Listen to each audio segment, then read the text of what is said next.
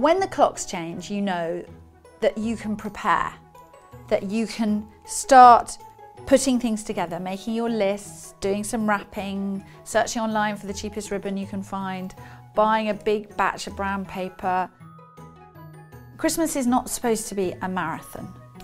It's not supposed to be a hard graft where you spend tons of money and you almost kill yourself achieving perfection. It's supposed to be a festival of light and warmth at the coldest time of the year. We're hoping that this could be the authorised Father Christmas craft book.